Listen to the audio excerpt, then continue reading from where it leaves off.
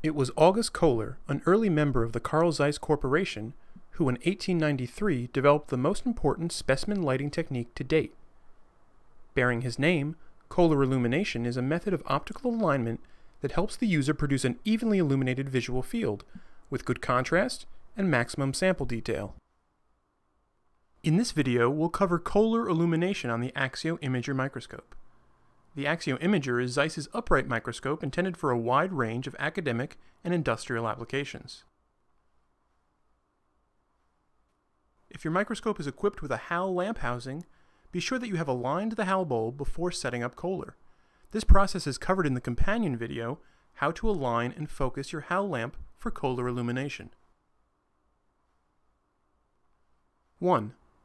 Switch on the imager via the power supply and power button. 2. Adjust the lamp brightness to a comfortable level by turning the rotary dial clockwise.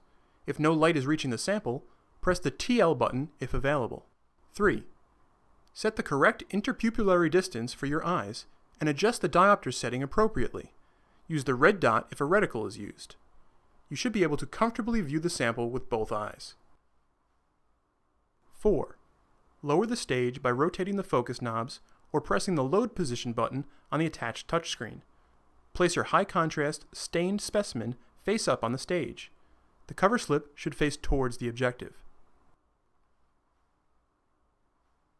5.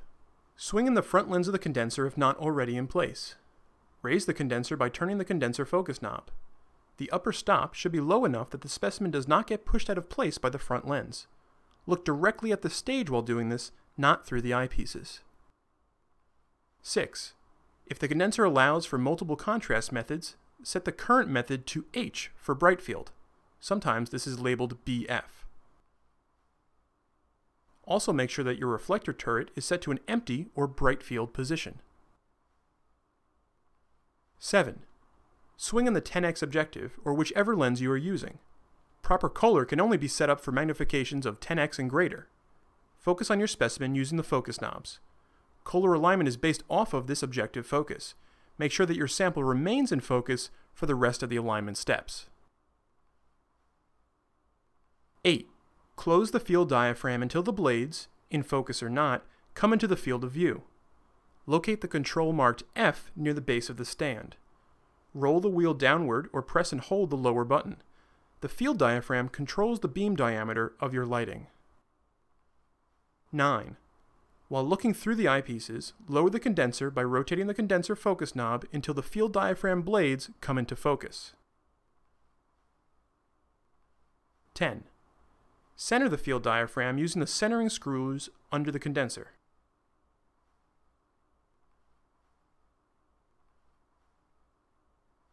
Reopen the diaphragm by rolling the F wheel up or press the up button in a stepwise fashion. Open it until the images of the blade just leave the field of view. 11. Remove one eyepiece. While looking down the binocular tube, close the aperture diaphragm, located on the condenser, to about 2/3 the size of the illuminated view. Replace the eyepiece when complete. Setting the aperture diaphragm opening too small will steal resolution from your image. Never use this diaphragm to control the brightness of your illumination. Use neutral density filters instead. Your microscope is now set up correctly for a range of transmitted light techniques. When changing magnification, be sure to re-Köhler the microscope for optimal viewing at that level.